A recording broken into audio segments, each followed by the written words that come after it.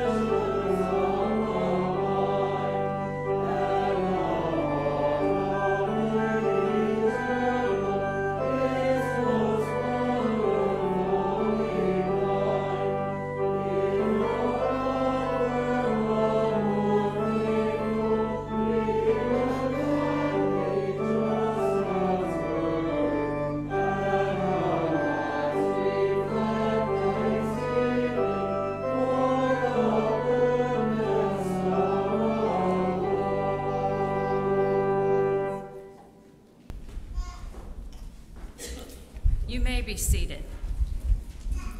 God is not surprised by our confessions, even though sometimes we are.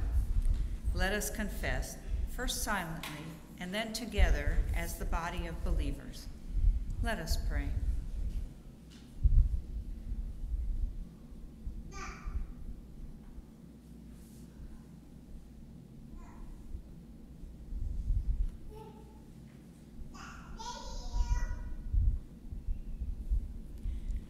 And let us pray together. O Holy One, you call your church to witness that in Christ we are reconciled to you. But is anyone listening? You call your church to proclaim the good news of your love, that all who hear it may turn to you. But is anyone listening? When we become utterly frustrated, that no one seems to be hearing your good news, we need to be awakened and reminded that more than words, it is the attitudes we project and the actions of our day-to-day lives that bear witness to what we truly believe. Grant us grace to reflect upon the messages our lives are proclaiming, intentionally and unintentionally. Let us remember that those who seem not to be listening are seeing. Forgive us when we forget that our faith is lived and not just a subject of conversation. Trusting in his amazing grace, we offer this prayer in the name of Christ our Lord. Amen. Friends, believe the good news of the gospel. In Jesus Christ, we are forgiven. May the peace of Christ be with you. Also with you. Let us pass the peace of Christ to each other.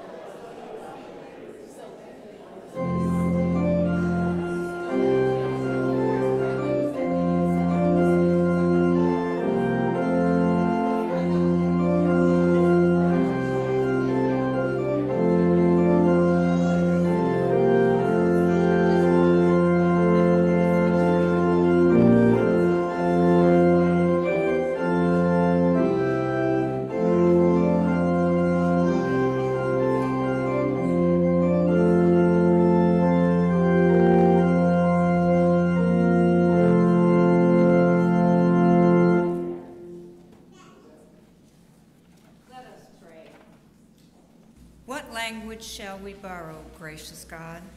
Will it be language of inclusion or exclusion? Language of love or hate?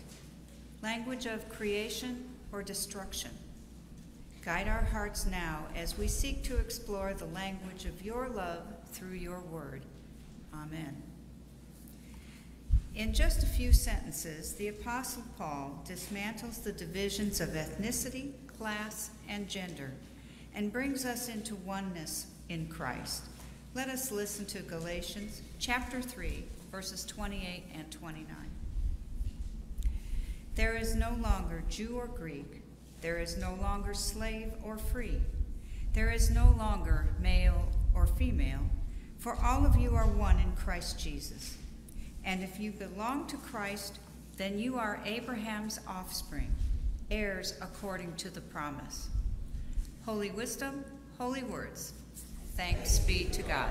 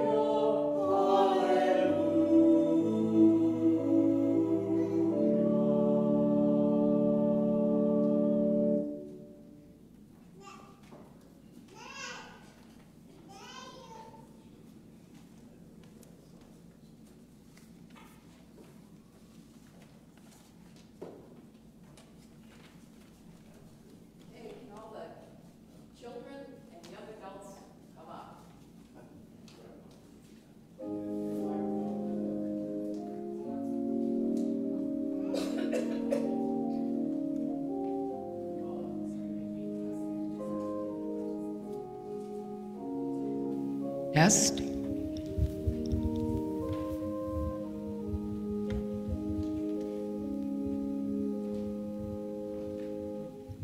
Thanks for coming up.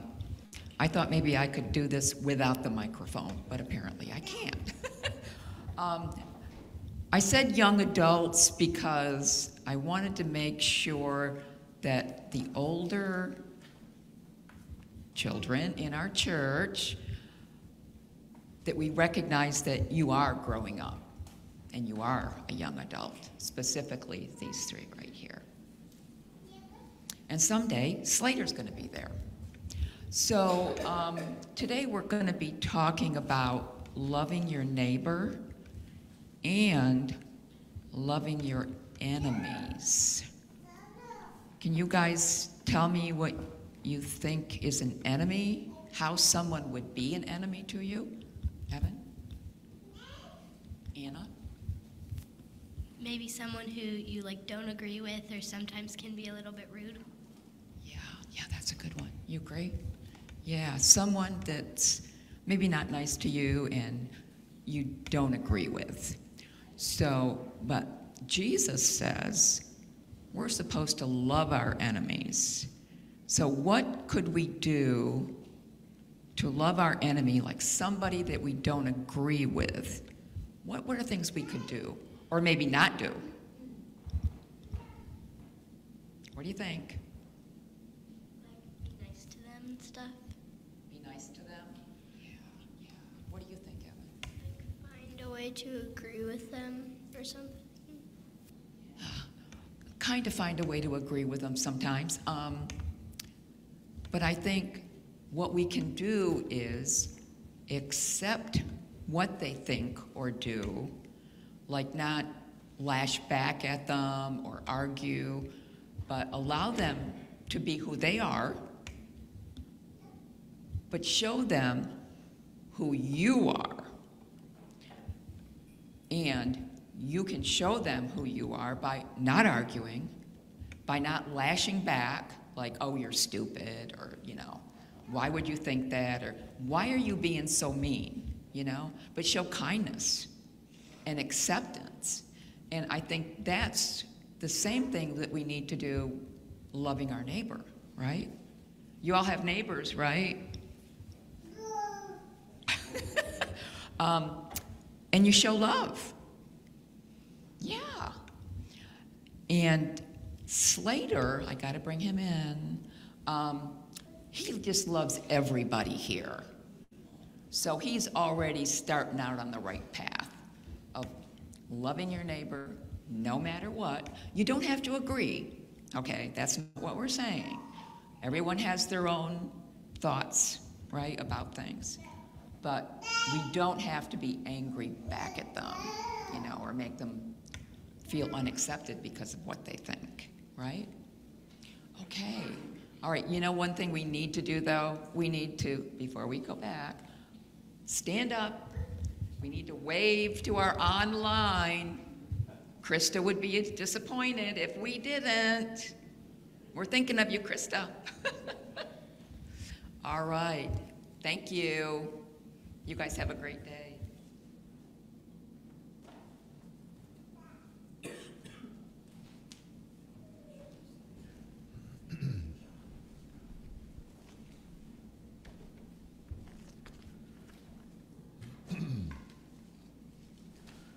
It's always a great honor for me to have the opportunity to come back to Parkville again. I have many very pleasant memories of having been with you on previous occasions, and so today it's a special privilege for me. I also want to bring you greetings from Dixie Selvage. You have gifted Dixie to the Grace Covenant congregation where my wife and I worship, and we love her there very much. She has been an important part of our congregation.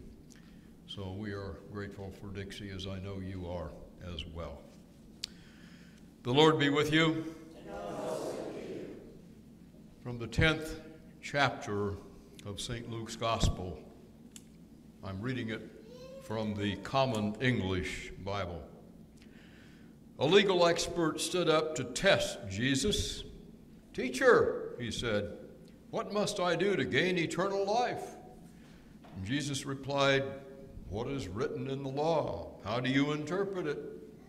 He responded, "You must love the Lord your God with all your heart, with all your being, with all your strength, with all your mind, and love your neighbor as yourself."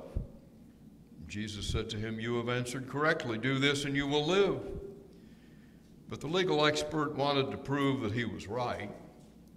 So he said to Jesus, "And who is my neighbor?" Jesus replied, "A man went down from Jerusalem to Jericho. He encountered thieves who stripped him and beat him up and left him near death. Now it just so happened that a priest was also going down that same road. And when he saw the injured man, he crossed over to the other side of the road and went on his way.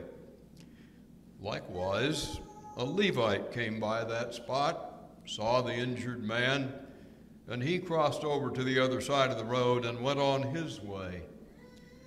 A Samaritan, who was on a journey, came to where the man was.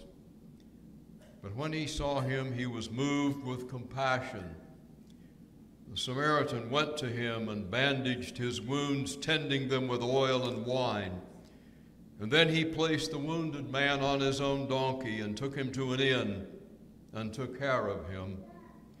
The next day, he took 2 full days' worth of wages and gave them to the innkeeper. He said, "Take care of him, and when I return, I will pay you back for any additional costs." What do you think? Which one of these 3 was a neighbor to the man who encountered the thieves? And then the legal expert said, "The one who demonstrated mercy toward him." And Jesus told him, "Go and do likewise." The word of the Lord. Thanks be to God. I've been thinking about this passage for several weeks now, thinking ahead to this sermon. And the phrase, loving your neighbor, is an important one in our time. It's an important one in any time. But it seems to me it brings maybe peculiarly stressful feelings in our time for one reason or another. And during the time I've been pondering all of this, images have come to my mind of 3 individuals, and I want to tell you about them this morning. The first is a guy named Ed. Ed goes to a monthly luncheon that I attend. It's a bunch of old guys. Well, I guess if I were honest, I'd say all of them, with one exception, are younger than me. But anyway, that's beside the point. And Ed leaned over to me at our last luncheon and said, "Hey, Don, after lunch, if you have a minute, could you stick around? I want to talk to you about something. I know you're a retired pastor, and I've got something about my church that I'm really concerned about." You get that every once in a while if you're a retired pastor. And so I hung around and we chatted for a bit, and so I said, "Yeah, Ed, what's on your mind?" And he said, "Well, I'm afraid that DEI is coming into our church." DEI? Huh? Well, that's a word. That's a thing. In my understanding, I'm a little puzzled here, Ed, because DEI, as I understand it, stands for diversity, equality, or equity, and inclusion. And you know, those 3 things are pretty consistent with the things Jesus taught. So if DEI is coming into your church, I'm not quite sure I see the problem. Well, it's just all these people. It's just a whole lot of different people. You know, we get ready to hire somebody, we got to take all this stuff into account we never used to have to think about. I don't know, he said, our country just isn't the same as it used to be. Well, yeah, I agree with that. So we chatted for a while, and I returned again to the fact that, hey, you know, Ed, you've told me that you've been in church all your life. And I know that you're familiar with the teachings of Jesus, so I'm still a little puzzled why this is a problem. Well, it's just all these other people.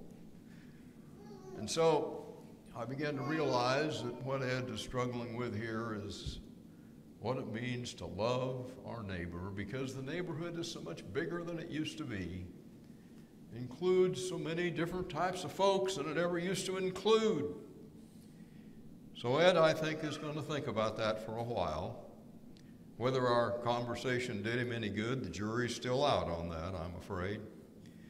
But in fairness, I believe that Ed's concerns probably align with the concerns of many others in today's culture. The lawyer asks, "Who is my neighbor?" And sometimes we ponder that question as well. And then the second person whose image came to my mind as I was thinking about all this love of neighbor stuff was Fred. Fred's been dead for a number of years, but I had a really great respect for Fred. Fred was a Presbyterian minister, as a matter of fact.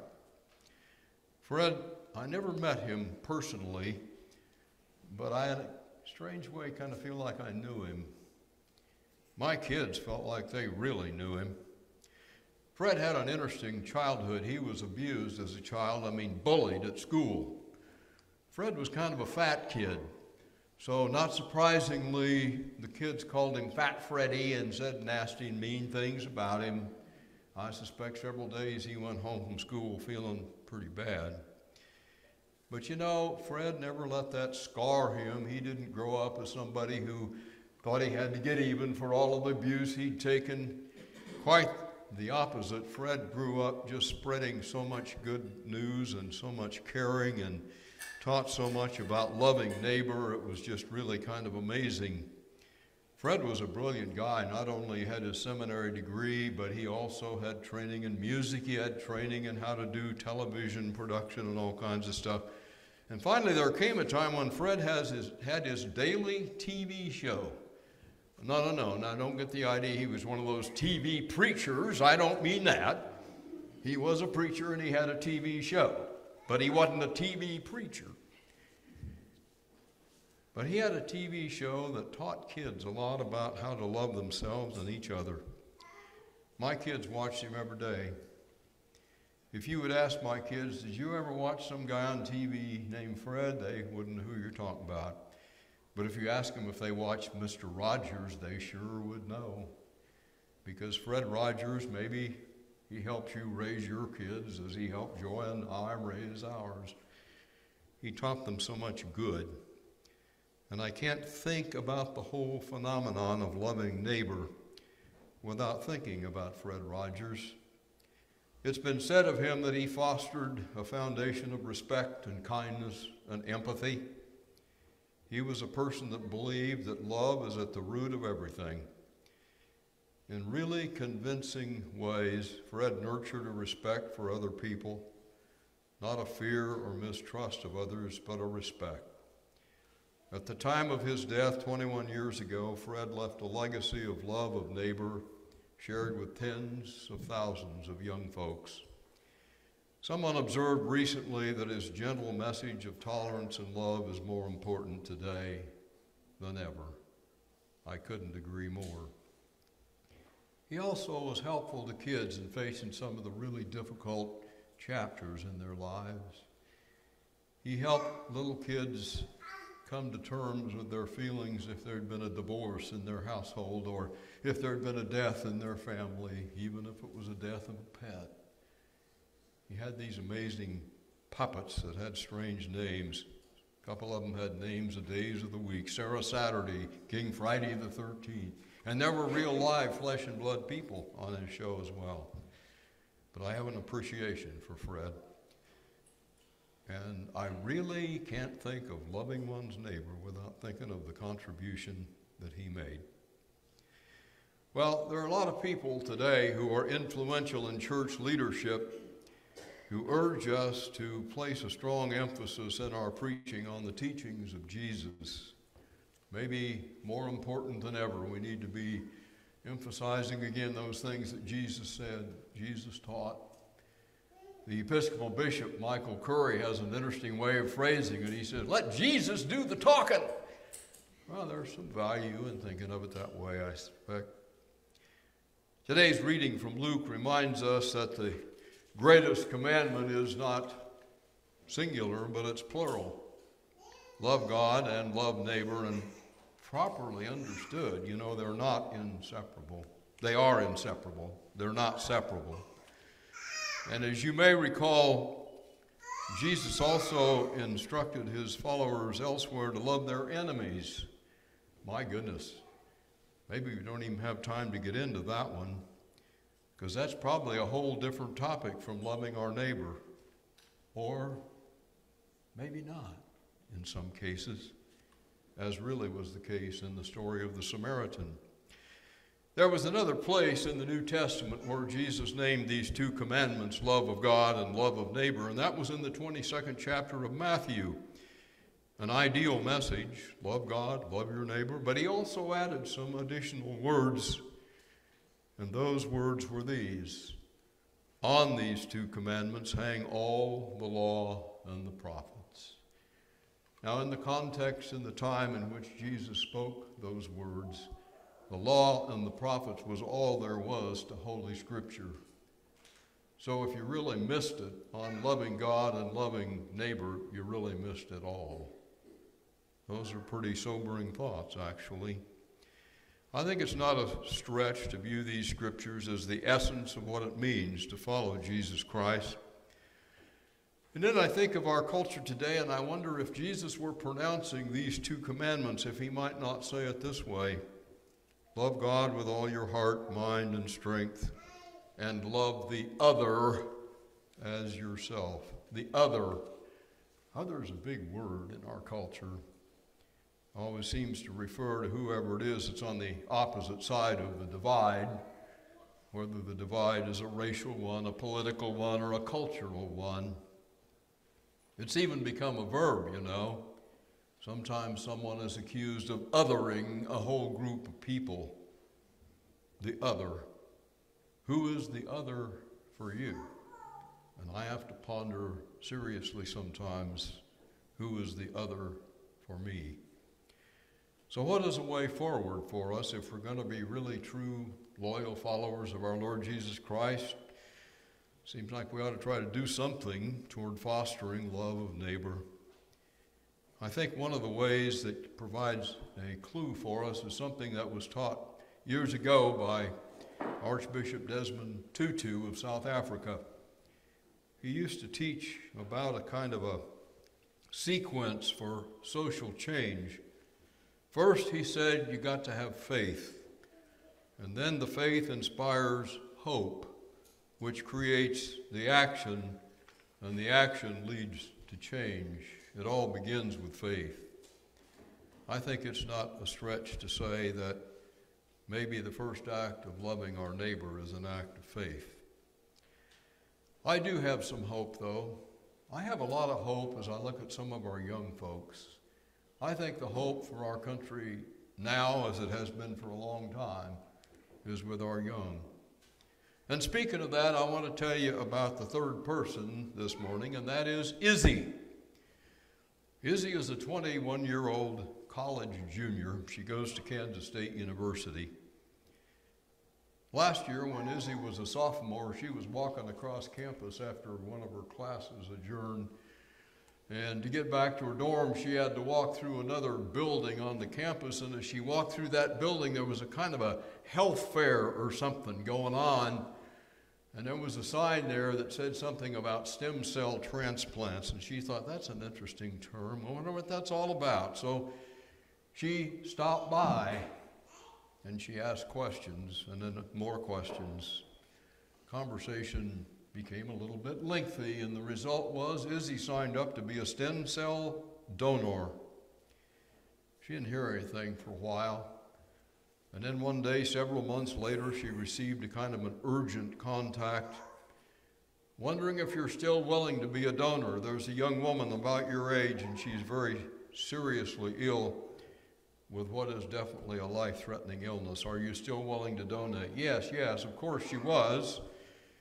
And it got to be a bit of a process. She ended up having to be flown to Houston, Texas, where they're in a large hospital. Her stem cells were harvested. It took a few hours to do all that. But there were two things that the nurse who was attending her said to her. First of all, she said, now, Izzy, tomorrow these stem cells we've taken from you will be transfused into the recipient.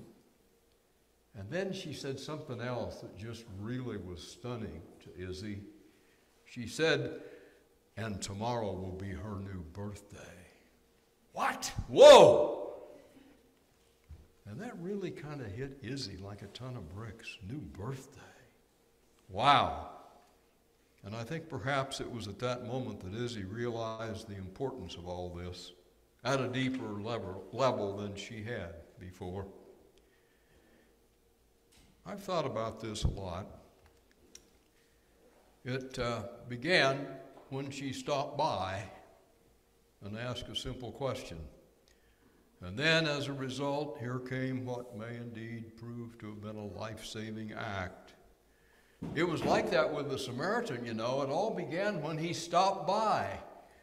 The Samaritan stopped by instead of doing what the priest and the Levite did because they passed by. They didn't stop by.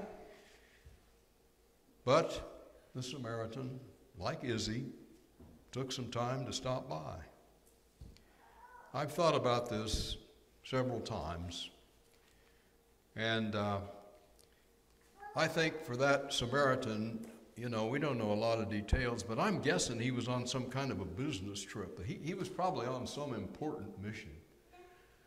And I don't think in his travel plans he really had allowed ahead of time to take an extra day to take out and take some guy to a hospital and then stay with him for a while and then pay the bill out of his own pocket. Man, that is inconvenient. That's inconvenient. And I think about Izzy, you know, it didn't cost her anything. They paid all her expenses to be flown to Texas and all of that. But it cost her a day. It wasn't a day she had planned to make a trip to Texas. There was all kinds of other things that made it inconvenient.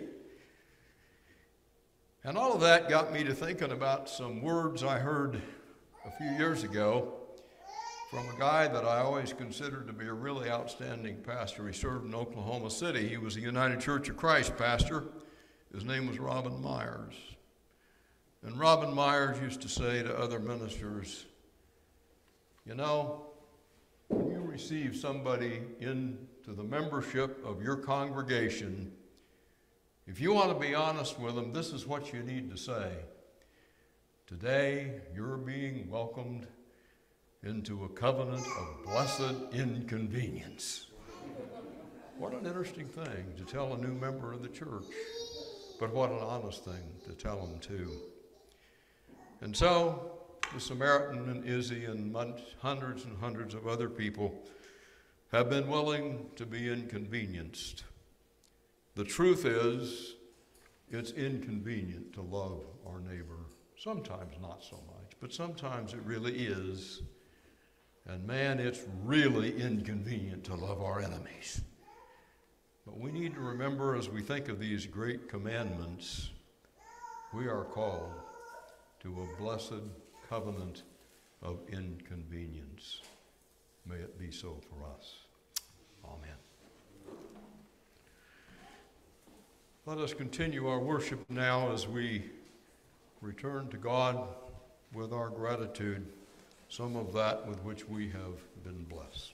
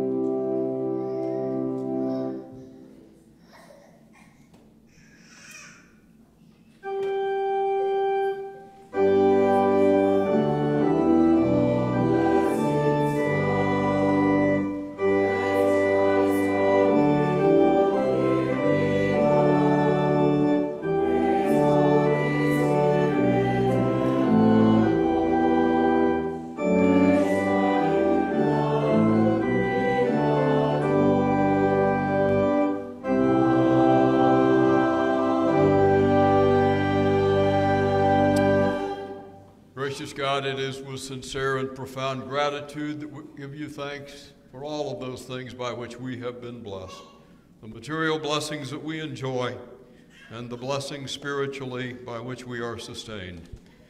So accept these gifts we offer with our thankfulness, we pray in Christ's name. Amen.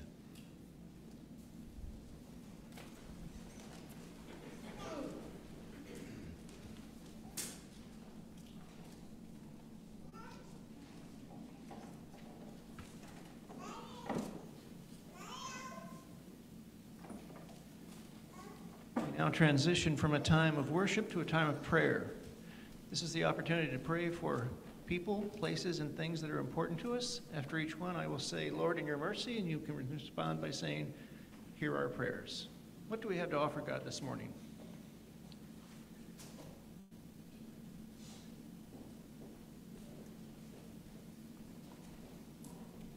Anything? Yes.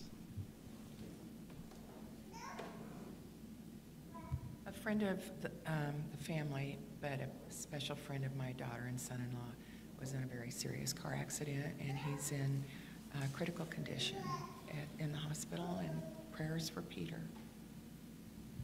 For Peter. Lord, in your mercy, hear our prayer. Other prayers? Yes, Joe. I'm praying for the Haitian community in Springfield, Ohio, and also for the people who are persecuting them, for safety and understanding for all. For the Haitian community in Springfield, Ohio. Lord, in your mercy, hear our prayer.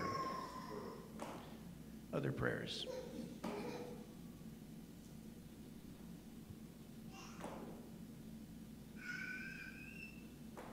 Are there others? Yes. For the Belle Prairie Elementary community, they had a lockdown on Thursday, so for them to all feel safe going back to school tomorrow. Lord, in your mercy, hear our prayers. Any others? They were gathered in a certain place, and they asked Jesus, they said, Rabbi, can you teach us to pray as John taught his disciples to pray? And he said to them, when you pray, pray in this manner. Our Father, who art in heaven, hallowed be thy name. Thy kingdom come, thy will be done, on earth as it is in heaven. Give us this day our daily bread, and forgive us not in temptation, but deliver us from evil. For thine is the kingdom, and the power, and the glory forever. Amen. Thank you.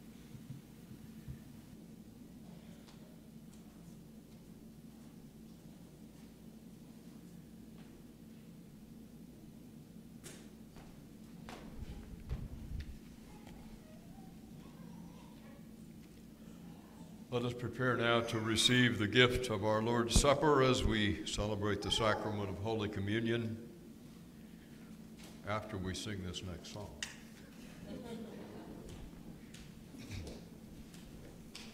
Thank you.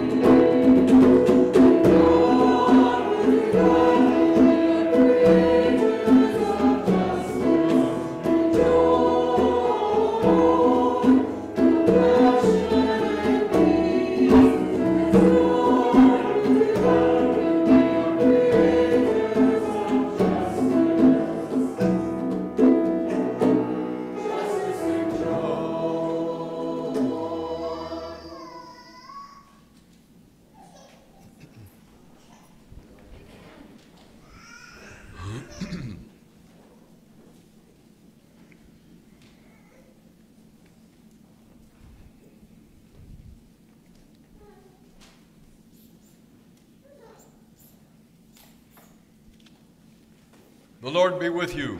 And also with you. Lift up your hearts. We lift them up, O Lord. Let us give thanks to the Lord our God. It is right to give thanks and praise. O God of mercy and grace, it is truly right that we give glory and thanks to you, the source of life and goodness. As our ancestors in the faith have praised you, so we praise you this day. You have entrusted the care of the world to your human family and embraced us in a covenant relationship. When your people wandered and strayed, you inspired prophets to call them back. And your people again have wandered and strayed. And still, unwilling to give up on us, you have sent your Son into this world to live as one of us, teaching compassion, servanthood, and love of neighbor, bearing witness against the abuse of power. He proclaimed good news, offering a pathway forward when we become obsessed with our own self-centeredness. He made accessible to us a depth of grace that has accepted us when we are unable and unwilling to accept ourselves. He brings forgiveness to us even in those moments when we are at our worst. He offers grace sufficient to enable us to forgive those who have wronged us. His presence is with us in our moments of celebration and in those moments when our own agony or distress is such that our prayers are without words because we cannot find words. Jesus was crucified by the forces of arrogance and power. His very life blood was poured out, but he was resurrected, teaching us that neither evil, regardless how strong, nor death is finally victorious. We remember his life, his example, his teachings, and his suffering as we prepare to receive this bread and this cup.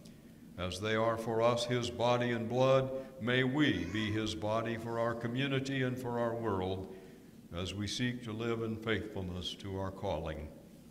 In his name we pray. Amen.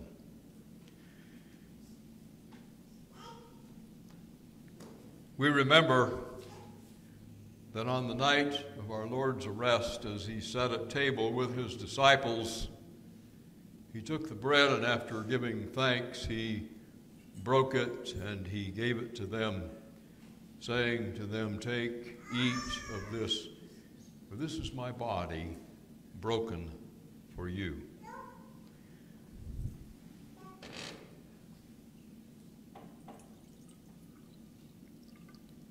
And in a similar way, he took the cup and he passed it among them and said to them, "Drink all of you from this, for this is my blood of the new covenant that's poured out for you and for many.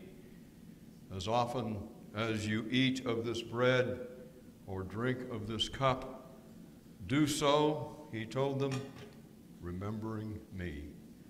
These are the gifts of God for the people of God. Let us partake with thanksgiving.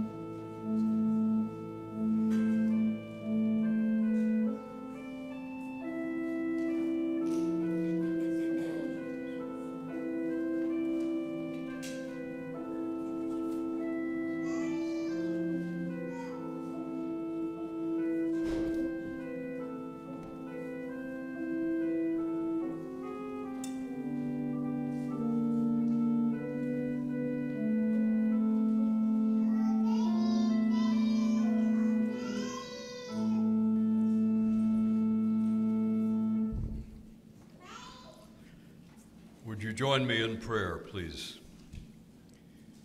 We give you thanks, Lord Jesus Christ, for the gifts of grace we have received from your hand.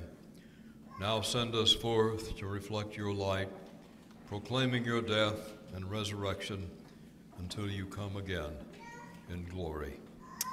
Amen.